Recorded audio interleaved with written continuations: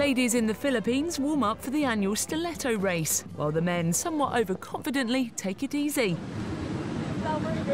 But before long, it all gets underway.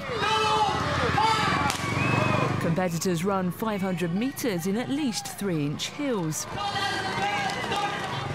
Despite stilettos not usually being gentlemen's shoe of choice, there were some very strong competitors. But some didn't do quite so well. The race takes place every year in the suburb of Marikina, known for its flourishing shoe industry.